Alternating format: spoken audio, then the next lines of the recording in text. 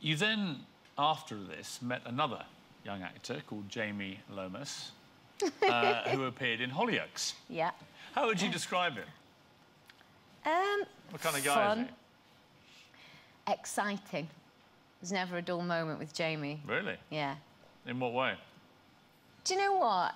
You know, having been... Well, I'd just come out of a relationship, a 7-year relationship where, you know, I thought the fact that Jack and I were so different was a good thing. In actual fact, I realised that I was changing my personality. And I realised that I am a party girl. I like going out. I like having a drink occasionally. I like socialising. And, hey, there's nothing wrong with that.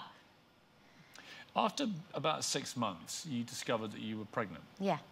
How did you feel when you heard that news? Was it planned? Was it a surprise? No, it wasn't planned. I had been ill, and unfortunately certain medication hadn't worked in the way that they should, and found out I was pregnant. How did he react when he knew? He went, what? No, he didn't. No. He was fine. He was fine about it, but obviously we both weren't expecting that so soon in our relationship. You know, it wasn't how we would have wanted it to be, but I was, and that was that.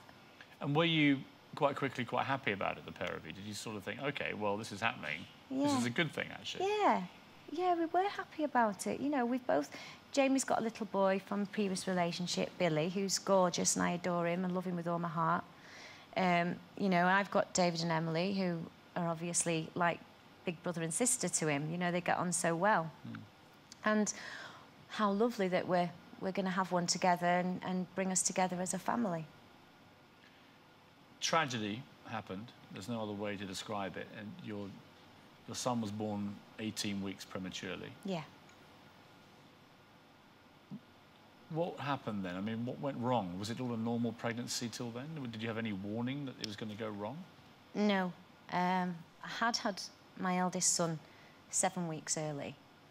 My daughter was full term, so there was no suggestion that, no reason or thought that this might happen again, and that it would happen so prematurely. So it was a complete shock. Complete shock. I mean, I can't imagine there are worse things to happen to a woman than what happened to you. No. You named him Archie. Yeah. He died very soon after he was born. Yeah. How did you cope? I mean, how do you cope with that kind of thing? I didn't. In honesty, I didn't cope very well. It's the worst thing that could ever happen to anybody. Sorry. I wouldn't wish it on my worst enemy. He was, you know, it's horrible when you've been looking forward to something so much and suddenly it's taken away from you, and it's so unfair. And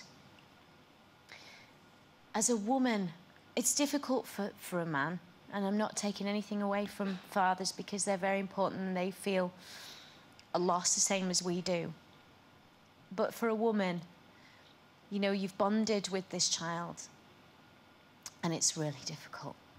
It's really hard, and I took it really hard. And it's only really the strength of Jamie and, you know, my family and Jamie's family that got us through it, to be honest. Got me through it. Jamie was a lot stronger than I was. I kind of lost my way a little bit there. I think, you know, it does something to you. You know, a part of you seems to disappear. We had a separation. It tears people apart, and sometimes they don't recover from that, but we did. And there's a reason for that, and it's because we're strong.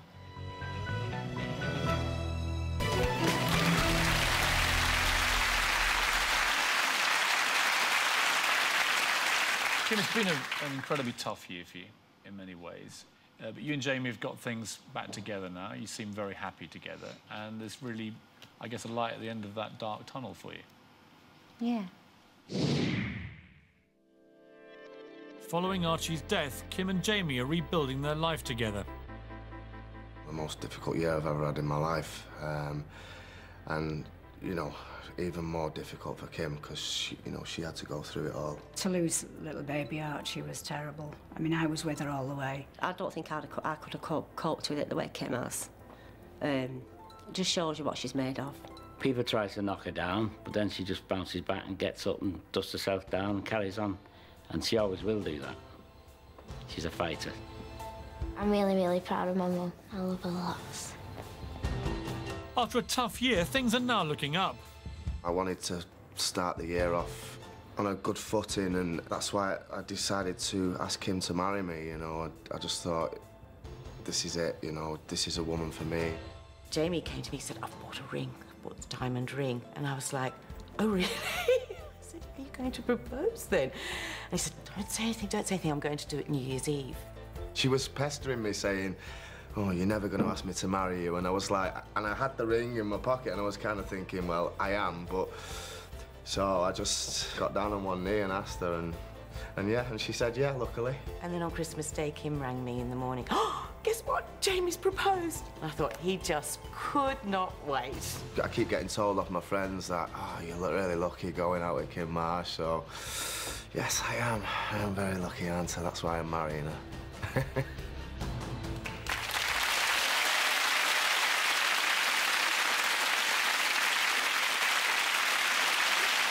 How was his proposal? Was it a romantic one? Yeah. I mean, it's Christmas Day. That's pretty... That is pretty romantic. We'd had a row the day before. Oh, God, can I tell this story? Yes, you can, yeah. It's so funny because we'd having this conversation and I think someone had asked someone to marry them that we knew or something. And I went, see, they're getting married. I went, you're just never going to ask me to marry you, are you? We got into this debate about it. We started having this row. And I think I drove off, actually. So he'd already bought the ring? Yeah. And there you are, driving off in a fury that he won't marry you. And he's thinking, well, that's ruined that little plan. I know. So you get to Christmas Day, are you talking to him now or not? Yeah, no, we're fine. He gave me this letter and he went, yeah. So I opened it. It's behind where we sit. So then I'm finding all these little letters everywhere, all these little things. It's under where we keep the champagne. It's here, it's there, it's where David lays his head, la, la, la. And the last one was, it's where the magic happens. I thought, well, that could be anywhere. So I had a look, and there was this other letter in the bed, and it just said, I love you. And I thought, oh, there's me, dozy me. Oh, I'm really happy with that. I'm just really romantic, thank you. And then he went, oh, have a look in the bed. There might be something else there. So I'm looking, I couldn't find it. It was there about 20 minutes. I couldn't find it. Hid it in the duvet, this box. Opened it, and the ring was actually, it fell out. And I just kind of went... I don't think I breathed for about 5 minutes. And I looked at him and I went... It was literally like that, and then he got down on one knee and proposed to me. Really? Yeah. Congratulations, Jamie. Do